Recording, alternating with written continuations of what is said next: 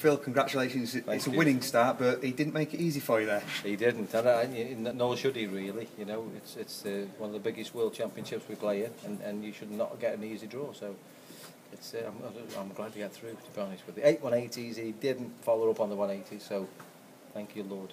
We said before it that it was going to be a big test, and it's the kind of test you like to get yourself into a tournament. It is. I think the first round, if you can get through a match like that, it's going to set you up. I've got 3 days now to get ready, obviously for Thursday, so it's a good game for get yourself ready for the next round. It was a real close battle for that first 10 legs, and then you got that break. Did you think that might just make him fold a little bit? It's when I went 8-7 up and he broke me. Come back to 8 each start, and then I broke back again. It was a really funny game. Like we kept breaking each other. A couple of times we broke each other, but. You know, I think Mervyn played better than what I did, to be honest with you. He missed doubles, that's why his average was down. But I'm through, so... You had a slightly new set of darts, slightly different take on the barrel there. There's nothing wrong with the darts, that's just me. You know, if the darts don't go where I throw them, that's my problem. You know, the darts probably are the best darts I've ever thrown.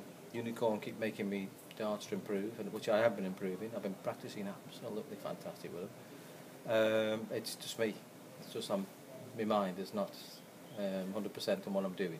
That's the problem. I'm thinking about staying #1 or retaining the title or wherever it is, but everything's going through my mind at the minute. And I've just got to put it right. I've got 3 days now to settle down and put it right. It's a probably fairly simple equation in the next game because Ian White's somebody from Stoke that you know very well, and you know what you're going to get out of him. Well, we practice together. Do you know, if I was to lose to anybody, I shouldn't say this, but probably he was one of the people I would want to lose to, because he's probably the nicest fella I've ever met.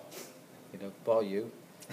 You know, but he is one of the nicest people I've ever met in darts. And if I was going to lose to somebody, God bless him, I wish I was losing, you know, or wish I beat him in the final.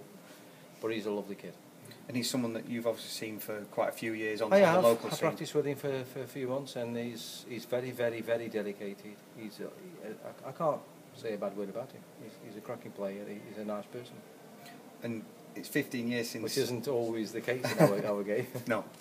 15 years since you've actually played him on TV back in the old News of the World final. Was it 1997? Yeah. Good God. Well, I never realised that. He says he had long hair and a tash. And he did have long hair and a tash. Yeah. Why, whatever. Brings back a few memories. It does, yeah. I never realised that. Wow. It's obviously pretty different up there. I must have done something right then, and he must have done something right, because we're still here 15 years later. Brilliant. How about the Winter Gardens, because you've had so much success Best venue ever. Would love to finish my career in the Winter Gardens. Never mind Alexander Palace. Winter Gardens is the one everybody wants to play in. Everybody loves the Winter Gardens. It's something magical, to be honest with you.